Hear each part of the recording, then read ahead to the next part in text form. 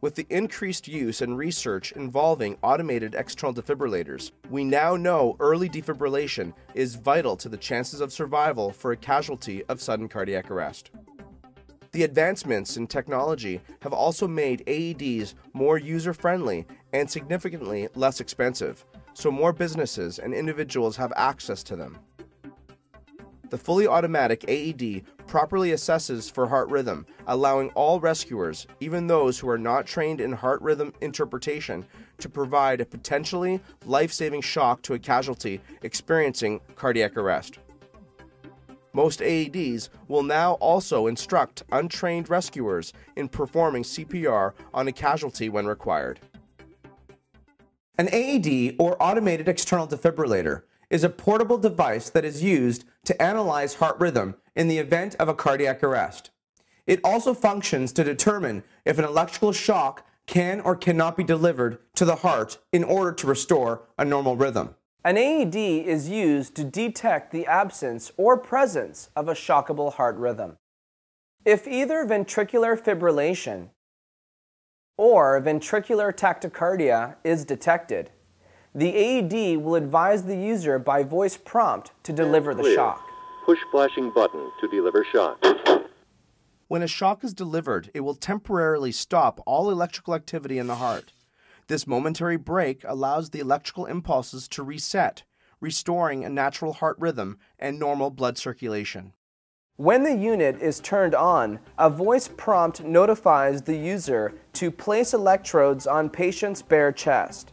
Apply pads to patient's bare chest as shown. A diagram on the electrodes illustrates proper positioning. Once the electrodes are attached, another voice prompt advises, "Do not touch patient, analyzing rhythm."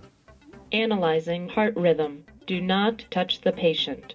The AED will analyze the person's heart rhythm to determine if a shock should be delivered. For the AED to accurately evaluate heart rhythm, the casualty should not be touched or moved.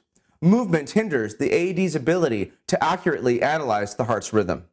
If the AED advises a shock to be delivered, the user will be prompted, "Shock advised, charging." Shock advised, charging. When the unit is fully charged, the user is prompted to stand clear. Stand clear.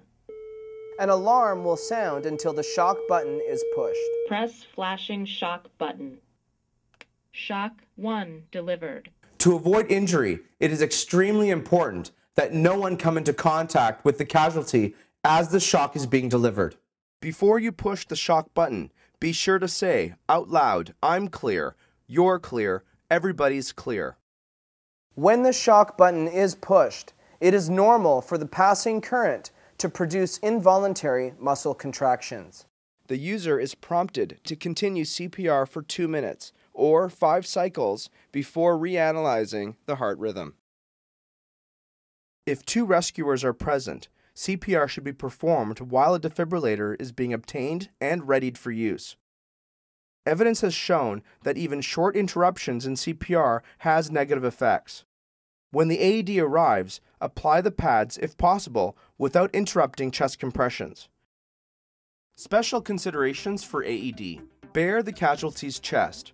Remove top clothing including bra, jewelry, or medicine patches. Water or sweat on the chest must be dried.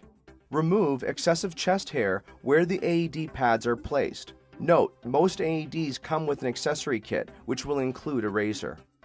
Reposition electrodes 2.5 centimeters away from implanted pacemakers. Use an AED as normal for someone who is pregnant. For a child or infant, if no child or infant pads are available, use adult pads. If the pads are closer than 2.5 centimeters or 1 inch apart, place one in the middle of the chest and one in the middle of the back. If the person is lying in water deep enough to splash, move the person before applying an AED. PAD, or public access defibrillation, is a movement concerned with making AEDs available in public areas and advocates legislation that allows professional responders, as well as the general public, access to AEDs without the approval of a physician.